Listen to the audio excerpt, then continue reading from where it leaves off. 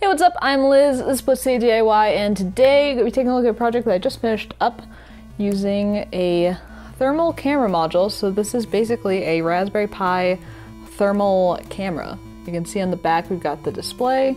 There I am, and I'm waving. If you see the little blue bits on my face, that's actually my glasses. My glasses kind of blocks the thermal reading, so you can kind of see where my eyes are, which kind of gives like a creepy effect. Hey, editing Liz here. While I'm doing post on this video, I'm really noticing the kind of mirror effect that you're getting with the screen of the thermal camera. I am aware of it. I'm hoping to maybe fix it either in software or by reorienting the camera module at some point, but just want to let you know I am aware and hoping to fix it. But yeah, so this is a thermal camera module that you can get from Adafruit for fairly affordable. And so basically how I've made this project, as soon as I saw the module be released, I thought it would be really cool if you can make it into like a portable camera. And you notice that I'm not connected to any wires to the wall or anything like that. So this is definitely, looking at it, a bit steampunky in appearance. Definitely would be considered an alpha version of the project, but still functional. So how would I do this? We've got the thermal camera module, which really only needs 4 connections on the GPIO of the Raspberry Pi. And so I basically made a little Pi bonnet, not a hat because a hat requires an EEPROM, and I've just got wires going directly to the GPIO. So I've got some proto board, put on some little low profile female headers to put the little module into, and then I've got the leads for 5-volt power, ground, SCL and SDA data going to the GPIO connectors on the proto board. So we've just got wires going to the GPIO header that I soldered to a proto board, and then that's just sitting right on top of the GPIO pins on the Pi 3. Now then, the screen, it's a 5-inch diagonal screen, again from Adafruit. It's got some control boards going on that you can kind of see under here, under the Pi. So we've got that all nice and nestled underneath the Pi 3, and then the Pi 3 is receiving that HDMI video data from the control board using a flexible and modular HDMI cable that you can also get from Adafruit. So this is really kind of an Adafruit project. Now the black frame that you're seeing is just that. It's a photo frame. It's a photo frame that I took the glass and the backing out of, and I'm just using it to house the screen nicely there, and then to hold in the Pi and the various control boards. And then the way that the screen's getting power is through this USB plug here connected into the Pi, and the way that the whole thing is getting power is this battery bank on the side here.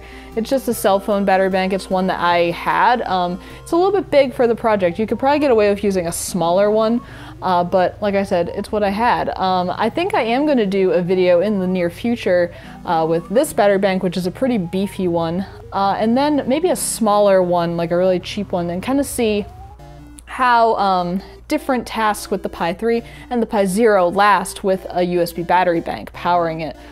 So I think that'd be pretty interesting. I've been really impressed with how this project has lasted, considering there's a screen happening and a camera module all running off this battery pack.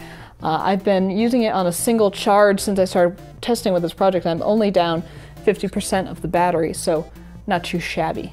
Now, you could definitely use a Pi 0, I think, for this project. Granted, I haven't tested it, but it should be enough processing power to run this module and this Python script, because currently we're only using about 20% of the CPU on the Pi 3. And speaking of the Python script, it's really just example code, again, from Adafruit. I've just modified it a little bit so that it will take up basically the majority of the screen, and also enlarge the pixels a little bit so you get a little bit more definition. I also changed up the temperature range because I wanted a little bit more variety to be able to grab temps at lower and higher readings, so you get a nice color gradient. And I'll post my version of the code, like I said, with just those really tweaks, nothing really functional, just basically different ratios to look at in the math. And I'll have that in the Hackster write-up for the project. You'll be able to get the Python code. So to test out, see how this thermal cam is at picking up various temperature things, I ran a couple benchmarks on my computers and single board computers. So I tested out with the Asus Tinkerboard, which I find to run pretty hot. I went into the Android operating system for the Tinkerboard and ran Geekbench for a bit, running the CPU test to get some heat readings off of the heatsink on the CPU. I also ran benchmarks for a while on my work phone, which is a Google Pixel, to see the heat dissipation there. What was cool with that too was that it left heat behind on the table, and that was picked up by the thermal camera. I also did some heat readings on my personal rig Reptar. I ran Furmark, which is a really beefy benchmark for your graphics card, and it just basically puts it out to max, and it's been known to get the temps up pretty high. And what was cool there is you could see a definite outline of my system with a hard cutoff on the top of the case with the thermal print on the camera, so that was pretty cool. I also ran some benchmarks on the Linux rig, which is a Ryzen build. Temps didn't get that high though based on the thermal readout. I probably could have pushed it maybe a little bit more. Or I also know from using that case for my personal rig, it has really great airflow, and where there isn't a lot happening in the case right now, everything's pretty low profile. It could be that everything's just staying that cool. And then finally, you know, I do live with two adorable little cats, and I thought, why not try to get their thermal prints? They weren't that cooperative though. I think they knew that I was trying to have them do something, so they got pretty wired up and started just kind of tearing around. I did get some thermal readings from them, but mainly interrupted readings with them, just kind of wanted to play. But overall, I'm pretty excited with how this project came out. It's something that I'm definitely going to be using in the future, because I do a lot of benchmarking and look at things like thermal readings. So to have a visual representation that I can get on camera to give an idea of how things are behaving will be really cool.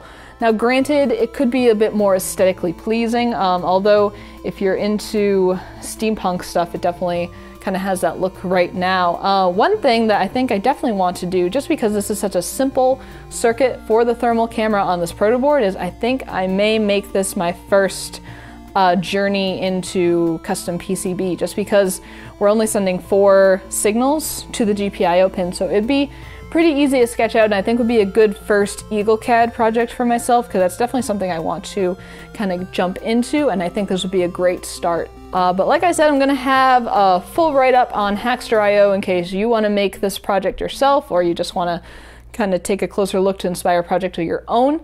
And that's going to do it for this video. If you liked it, toss me a thumbs up, leave any questions or comments down below. Find me on social media, links are down in the description, as well as a Hackster.io write-up. Thank you for watching, consider subscribing for more content like this, and until next time, this has been Blitz City DIY.